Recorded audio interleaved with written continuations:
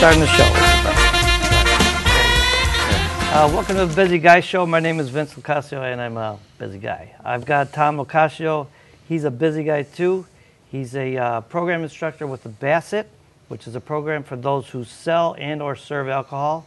He's also an instructor at ABC Bartending School and a magician. He's one busy guy. Tommy? Hey. Thanks for being on the show. My pleasure. I know you have a business partner, Sean Bean, who a fellow instructor who we'll talk about later, but what are some of the steps that brought you here to Basset and being an instructor? Well, I started out as a teacher after I graduated college, and so then I became a dean, assistant principal, and then I got involved in magic, and so I decided to give that a shot, so I opened up a bar. It's called the Magic Touch, where all the magicians did magic and stuff. And then just about the time I was selling it, this is when some towns thought that it would be a good idea to have a training program to sell and serve alcohol. So a friend of mine who was the principal at one of the high schools called me because there was nothing, nobody had anything. So knowing my background, he called me and said, Tom, can you help me develop some sort of program here because we got to train, and with your background, you're perfect. I said, sure, I'll be glad to help you out. So we developed a program. And then I started doing it at Harper. And then the state got involved. They wanted to have a program that was, that all through the state, it was a program that everybody was doing the same thing. Mm-hmm. So because I had the mantle of the community college, I got the grant to write the state ordinance, the state statutes, and develop the curriculum and all that kind of stuff. And then that's how I got involved with Basset. So the short answer is, there's not a big demand for a bartender with a master's degree in education, but I was the guy. So I happened to be in the right place at the right time. Nice. So they always say a bartender is a doctor, a lawyer, teacher. No, you're a teacher. Referee. What is Basset? See if you can remember. I'm sure you got memorized. So beverage, alcohol, sellers, and server educational training. The reason for that acronym is that these programs were always called alcohol awareness, which always caused a problem because people go, well, why do I got to go to Alcoholics Anonymous class to sell alcohol? So the people at the state of Illinois said, okay, we don't want to call it alcohol awareness. Let's come up with an acronym. And so they came up with Basset. So that's why it has that. But each state in the country that has a program like that has a different acronym for their training program. And not to jump ahead a little bit, but what I will ask, is it mandatory in the state of Illinois? No. All the state does is mandate the curriculum that has to be taught, and then they license people to provide that training. But the state, at this present moment, just leaves it up to each municipality or liquor licensing agency to decide who's going to take it. Okay, and I think it should be somewhat of a waiver or disclaimer, whatever you want to call it, but you're by no means saying that you're a lawyer. You're just saying these are the laws. Right, we cover the laws, because once again, laws get passed and people are very confused about them. So the big thing with the Basset program is that it's designed to educate people in the bar business so that really they can act as vehicles to educate the public in areas where they don't get a lot of training or there's a lot of miscommunication or misunderstanding. Because everybody in the bar business knows that people sit around, the bar, they talk about this or they talk about that, and there is so much misinformation and so many, miscues and stuff that it would be ideal to have people professionally trained to be able to answer those questions and get this information out to the public. Okay, and you had mentioned, but you've also written a book on this? Right. The book I use for my program I wrote. Right. And you're pretty much verbiage. You wrote the law? Correct. They asked you to use your verbiage to interpret the law? I got a grant to write all this up, and then it was DASA at the time, not the Illinois Liquor Control Commission, but DASA, the Department of Alcoholism and Substance Abuse, was in charge of this. And then they told me what they wanted, I wrote it, they took it, tweaked it, and then it got sent to the state legislature where it was passed into law. Nice. An interesting fact that you present is in the state of Illinois, it takes 1,900 credit hours to style hair. Right. 900 credit hours to decorate nails, and how many to serve alcohol, which is a legal drug? None. The state doesn't require any training for people who sell and serve alcohol. What they do is they set up the curriculum, but right at this moment, they let the towns do it. decide whether they want training or not. And because people are dispensing this drug, Right. so to speak, and it's not, to say that, and we'll probably say more than once in the show, it's not a bad drug. It's just all in moderation and to be the right age and not sort of Alcohol is over-serve. tremendously misunderstood and misused. That's the problem. Well, I mean, we all know this statistics are staggering from DUIs, loss of life, property, there's other related crimes. Mm-hmm. Who takes this course and why? Well, with all the civil and criminal litigation that's attached to selling alcohol now, I mean, things have gotten tougher and tougher, and rightly they should get tougher and tougher. So each town now will decide who they are going to require to take the training. In some towns, just bartenders have to take it. In some towns, bartenders and people who work in liquor stores have to take it. In some towns, anybody who sells or serves alcohol has to do it, has to take the program. So we're talking about the big box stores. You're talking about Target, Walmart, Walgreens, all of those places. Any little liquor store, the waitresses and waiters and bartenders in the bars and restaurants. So once again, the town right now, it's called home rule in Illinois. Okay. And home rule in Illinois means Illinois passes laws, but towns and villages can pass laws stricter than state law, but they can't pass laws more lenient than state law. So this is an example of the state letting local people do what they want to do, which in Illinois is pretty much the case. There are really very, very few liquor laws in Illinois that are statewide. Whereas in Indiana, as an example, the whole state is under one set of laws. But here in Illinois has been of the mind to let local people do what they want to do. And what about federal laws? Well, federal laws, there's, once again, very, very few federal laws that come into play here. A couple of them would be like, the tax stamp. The reason that we have, when a liquor bottle is empty, technically it's supposed to be broken, so you don't reuse it again. Those kind of fall into the federal category, but very few federal laws with liquor take here effect in Illinois. Okay, well, it's kind of obvious what some of the answers might be, but, asking, coming from you, professional in it, how are bar and restaurant owners going to benefit from their employees taking this class? Well, interestingly enough, I just did a class at a country club, and the reason they were taking drink at country clubs? Occasionally, once in a while. Right. I know it's hard to believe. But they were taking the class not because the town required that they take it. Their insurance company required that they take it. So a lot of insurance companies are seeing the benefit of the Basset program and then will pass the savings on to a bar or restaurant that actually has their people certified. So it's a big benefit there. But the other thing is, when we go back to, like talking about you have to have 1,900 hours to style hair. When you have very educated professional people working in your establishment, it means a lot. It's going to bring back people. So for instance, why do we go to a hairdresser to get our hair cut? Because we trust them. We know that they've been trained professionally. Mm-hmm. I mean, if all we wanted was a haircut, well, then go up to your attic and find the Flowbee that somebody bought for you back in 1972 and run that through your hair. But we want somebody professional working with us. So that was another reason for the Basset program. It makes an establishment very, very attractive to customers if they know that the people who are working there are very professional and have been professionally trained.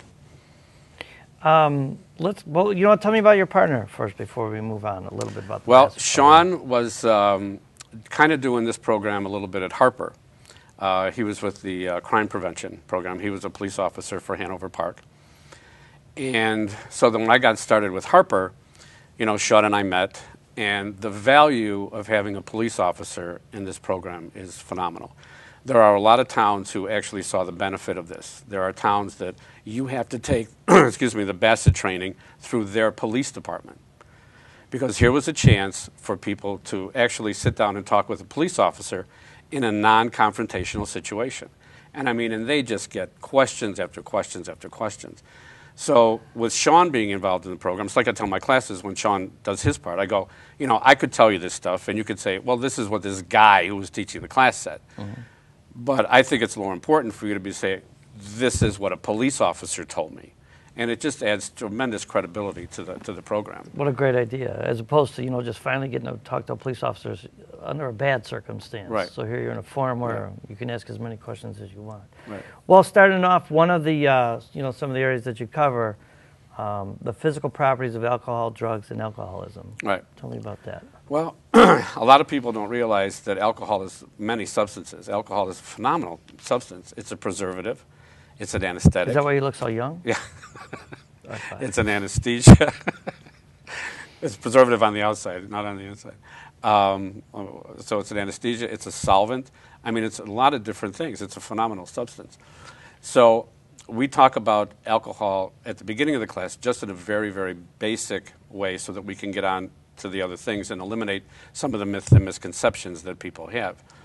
So, like we know that people know that alcohol kills, but very few people know how it kills you. And it kills through by its anesthesia properties. The difference between the anesthesia ether, which to be an anesthesiologist, you got to go to 14 years of medical school, and alcohol is just a simple. As long as a hairstylist. Yeah, is a simple molecule of water. The difference between ether and alcohol is a simple molecule of water. That's it. So when someone dies of alcohol poisoning, the actual cause of death on the death certificate is asphyxiation. You suffocate. Really? Because the anesthesia properties build up in your bloodstream and then eventually will put to sleep that part of your brain that keeps your heart beating and your lungs breathing. Well, the first one to go is what keeps your your lungs breathing. So that stops. And then the part that keeps your heart beating stops. So you die first of asphyxiation and then heart failure. But that's how alcohol kills people, the same as any anesthesia would. So they begin to understand that. And then that gets into a lot of myths and misconceptions. People still think that alcohol keeps you warm in colder weather for a lot of different reasons. But it's actually the anesthesia properties that it does. Because whenever they're playing football when it's 40 degrees below zero, the cameras always find 2 or 3 guys naked in the stands, having a good time. And people think, well, the alcohol is acting as an antifreeze. Well, it's not. They have consumed enough of an anesthesia to put to sleep that part of the brain that handles pain. Because if you think about the things we say when we talk about alcohol, we go, I was feeling no pain. It's because you weren't. You were under anesthesia. In every Western movie, what do they give a guy before they pull an arrow out of him or dig a bullet out? It's for at one time, alcohol was one of the few anesthesias that people had. So those guys up in the stands are numb. They don't feel the pain. They're not feeling anything. They're not feeling anything. So they won't feel the pain until, they wake up the next morning. So it has nothing to do with keeping you warmer. The worst thing you can do when it's cold because it draws heat to the surface and dissipates it.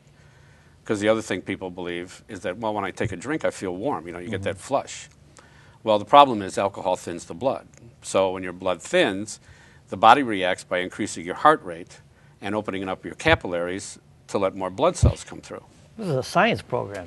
Well, but you're an expert in right. This is great. So you can understand then that if we can pass this on to these people that are in the business, and when they can start talking like this over the bar, you can imagine the respect that the customers are going to have for them. And really, when it actually comes down to it, when it comes down to that critical time, you want that customer to believe you and trust you when you tell them, I don't think you should be driving. Yeah. Let me ask you a question. It's kind of moving ahead a little bit, but while you're on that kind of scientific thing, what about sobering up?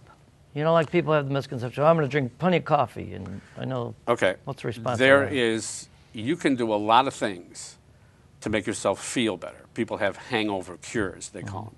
But there is nothing you can do to accelerate the elimination rate of alcohol. Because it's done by your liver, which is an involuntary muscle system. And your liver is only going to eliminate alcohol at the rate of 1/3 to 3/4 of an ounce an hour. You can't accelerate nor deaccelerate that process. So even though you may feel better, if you were to blow in an intoxilizer, you would be the same as whether you took the hangover cure or not. So time is the only thing. Time is the only thing. Okay, let's move on to a big subject, which covers quite a few points, and that is minors.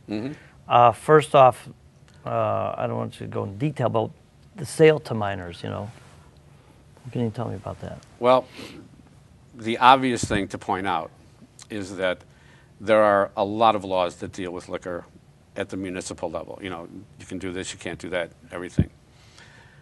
There is only one item that every town is preemptive on. All the other things, gambling, whatever, you got to bring attention to yourself before the police would get involved, before the town would get involved with your liquor license. The only one that they're preemptive on, the only one they do sting operations on, is minors. That's the one they're preemptive.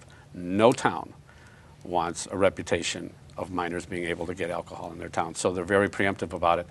And I've talked to different towns, different police officers, and some towns, if you get caught in a sting operation, you are put in handcuffs right then and there, taken out of the restaurant or bar, police station, fingerprinted, and you're charged with a criminal offense. They don't fool around with that. I think it might sound silly to say, but I think the person that should be most educated about it is the minors. I don't think they realize that they're going to get in as much trouble for things like fake IDs. Well, once again, minors, by the very fact that we call them minors, they're invincible. They don't believe stuff can happen to them. And we've seen the tragedies that have happened with these children that have died in car crashes or at somebody's home, drowned in a swimming pool or things like that. They think they're invincible. But there are severe monetary fines for minors who are caught with fake IDs. The Secretary of State, if a minor is caught with a fake ID, maximum penalty is revocation of your driver's license for life. For life. For life. What about little Susie that's 22, or she's not little, she's 22, and her sister looks just like her, she's 19. She says, you know what, here, just use my ID tonight. Who gets in trouble? Everybody does. It is a felony in the state of Illinois to provide someone with fake identification. So when Susie says, here, use my ID, she's now committed a felony, which is punishable by years in prison. But also the Secretary of State could also revoke her license for life as well. Okay, and like I said, you're not a lawyer, but tell me about a case where maybe parents can be liable for letting, let's say, I know my kids are underage, we're going to have the party there, somebody drinks, goes out and hurts somebody, kills somebody, whatever. Are they very much part of the liability? In fact, January 1st, our state legislature and Governor Quinn signed into law much different penalties for that kind of a situation. The problem is that minors can consume alcohol under two circumstances in the state of Illinois. One is in their own home with their parents present. Now, that doesn't mean friends can drink if the parents are there. It's in your own home with your parents present or at a bona fide religious ceremony. And the law is really long in explaining a bona fide religious ceremony. I mean, taking a six-pack out to a park to talk to God, that's not a bona fide. Work. Yeah, that's not going to cover it. Okay. So the situation is we had those parents in Deerfield who had a party for their kids, and somebody died. Those parents went to jail. They actually went to jail. So it's usually magnitude and attitude that's going to involve the state's attorney to get involved in it. But trust me, if kids die, I guarantee you somebody's going to go to jail. Now, previously, it was more of, okay, the kids were at the party, and the parents say, well, we knew, but we'd rather have them drink at home than go out and drink, so we're going to do it at home. Now, the law is very specific. If minors are caught drinking in someone's home, the parents have a huge burden of proof to show that they did not know. If there's any evidence that those parents knew that that party was going on and there was alcohol at that party, there are tremendous fines that are now applicable by law that the state's attorney can impose on them. Something that's on your website and listed as part of the class, if you want to tell me about victims' rights. Right. Well, here was another subject where a lot of people have no idea when we talk about this in class. I asked the question, okay, a drunk driver hits you, he's charged with reckless assault. Is he entitled to an attorney if he can't afford one? Yeah. Can he take the fifth? Yeah. Are you entitled to an attorney if you can't afford one? Everybody goes, yes. I go, no, you're not. The United States Constitution grants no rights to victims. Victims have no rights at all, none. Only the accused does. Taken away. No, they never had them to begin with. Okay. Because the crime against any individual is the crime against all. So in a drunk driving incident, the drunk is the defendant. The state's attorney is the plaintiff. The state's attorney represents the state, not the victim. There's several examples I can give you, but not too long ago there was a guy that was running down the beach in Chicago and got attacked by pit bulls.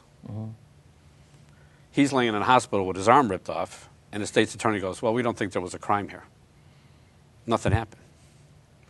So they get so that sits everybody back. But the example I give is that the story I was told, and know to be true, this girl was hit by a drunk driver. Her car overturned, gasoline leaked, it ignited. She was trapped in a burning car. She was horribly disfigured. By the time the trial came around, she was strong enough to leave the hospital, but she wasn't strong enough to go through any plastic surgery yet. The attorney for the drunk got a court order to take pictures of her. That young lady had to go to a photographer's studio, and with the drunk's lawyer present, had to disrobe completely and pose for any pictures that he wanted taken of her. And there was nothing she could do about it. Why did he want those pictures? So that he could take them to the court, show them to the judge, and get the reaction he wanted, which is aversion. You can't look at pictures like that. Yeah. His argument being, her condition is of no evidentiary value as to what caused the crash. My client is charged with this crime. The state's attorney has to prove he caused it. Her presence in the courtroom or these pictures will do nothing but prejudice the jury against my client. He can't get a fair trial. The judge agreed. The girl and the pictures were barred from the courtroom. So your point is victims. I mean, the victim rights. Victims' rights. But also, here's the other thing about the victims' rights, which I talk about a lot in class. We do have victims' rights in Illinois. They're victims' rights that you only have here in Illinois. But what people don't understand is, and I believe the media does this, but groups like MAD, AIM, RID, SAD, all of these organizations are portrayed as prohibitionists in nature. And they're not. They're victim advocacy groups. The reason we have victims' rights here in Illinois is because of those groups. There's been big changes in the dram shop laws thanks to those kinds of groups. Because I had a girl in my class she lived in Michigan. Now, this is an example of rights between states. Let's move along, please, because there's a lot more for you to cover. No problem. Just cover, on happy hour laws, what they used to be able to get away with, and what are the no's? Okay. Well, you could get away with anything before the happy hour laws. When I was bartending, it was like happy hour between 3 and 6, which meant 2 for 1. So when I gave last call for happy hour, at 5:30, people would order 2 drinks, 4 drinks. Well, now they got 8 drinks in front of them. Okay. So the worst time to be on the street was not 4 o'clock in the morning, it was 7 o'clock at night. So this was an example of home rule. Lombard was the first city to pass no happy hour, no 2 for 1. Then other towns started passing it, and so now because all these different cities had passed it, the state jumps in and says, okay, no happy hour. And basically, in a nutshell, the happy hour law says that you should not entice customers to drink more than they normally would have. Okay, and or no drinking contest like right, because now you're enticing them to drink more than they normally would. Okay. So like with the and once again, like when a law is passed, that's one of the jobs of the Attorney General, is to decide what the law really means. So that's why people got confused. Well, then, can I serve a shot in a beer? Can I serve a Boilermaker? Attorney General said yes, because I'm ruling that by usual and social custom, it is one drink. It's got one name. It's ordered as one drink. I mean, you got half the rail at a Long Island iced tea, and you're worried about giving this guy a shot in a beer. Boy. What about I know there's ways around it now. Somebody buys a bottle of wine and doesn't finish it at the restaurant. Right. Well, here's an example of our state legislature actually doing something right. When the Happy Law first came out, it said you can't take one. You can't leave with wine because you don't have a license for that. So here you've got a couple or even a single person, because you can sell a bottle of wine to one person if they have a meal. So now they're enjoying the meal, they're enjoying the bottle of wine, but they don't want to finish it. Well, now they can't take it with them. And they spend a decent amount of money on the right. bottle. So now you're forcing them to drink more than they normally would have, so change the law. So they did, so that's why now in restaurants and stuff, if you don't finish your bottle of wine, they just have to put it in an unbreakable sealed package, and you can take it with you, but keep it in the trunk and prove till you that get they home. had food as well. I believe that's... They may have to, yeah. Go to the website and we'll find out. Okay. But, it's just, if anything comes out of this show or out of all the Basset, if one life is saved, it's, it's a great thing. We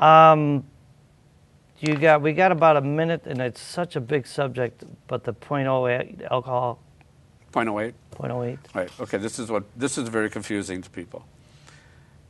0.08 is the illegal limit to drive in Illinois. People say, well, 0.08 is the legal limit. It's not. At 0.08, you are legally intoxicated. Previous to that, you were legally intoxicated at 0.10. So the legal limit of intoxication is left to the states. In Illinois, it's 0.08. It is in all 50 states anyway, because they changed that, but that's another long story. So it's 0.08. But our laws are DUI, driving under the influence. You can be arrested in this state for a DUI with very little alcohol in your bloodstream. You don't need to be at 0.08. But once again, I don't want to scare people thinking that one drink they're going to get arrested. The thing you have to understand is that the average, I believe the average DUI, I haven't seen this year's statistics, but I believe the average DUI of an arrested drunk driver is 0.12. So they're 1.5 times the legal limit, or the illegal limit of intoxication. So basically, just remember, the police officers are out there. They're not looking to bust somebody who just had one drink. They're looking to save lives. They're looking for people who are obviously dangerous, you know, where they can obviously see this driving behavior. Okay, I think we kind of did run out of time, but I think you covered a lot of good points. Okay. If anybody has more questions, it's bassetofillinois.com. Right. And, or they can call you and have me back. Yeah. Send emails. Or as Soupy Sales said, send money. I know the alcohol companies are on the bandwagon, you know, and they're very much so. Very much responsibly. But trick is, I mean, it's like anything. So in moderation, trust a bartender if he tells you no, that you've had too much. Exactly. Because they're not, if anything, they want to pour your drink. But you're going to trust somebody who in the past has shown you that he's a professional. Once again, that's the key to Basset. Okay, and once again, it's not mandatory, but it's certainly going to help a hell of a lot of people. Exactly. I think that people that you teach, especially with your experience, are very, very lucky to have you because, you know. Well, I tell it like it is. You got experience. Yeah, I don't teach fairy tales, that kind of thing. I can't do it. All right. Well, listen, I forgot. I got a meeting to go to, so I wanted to thank you for being on the show. And I never get my scheduling right, but here's some cannoli for you. Hey, thanks very much. Oh boy, I'm probably late for it. All right. Hello. Cannolis. Hey, you said 7:45. Hold on. I got more people who want to be on the show. You think you're the only busy guy? I gotta go. All right, listen. I'm sorry. I will be there shortly. Okay, bye. All right. Sorry I had to do that. I hate doing that. No problem. Appreciated the drink opportunity. responsibly. Have fun, right? Exactly. And listen to the bartender and the other people are serving you. Bye. Busy guy. All right. Take care. All right. Sorry I gotta leave. No problem.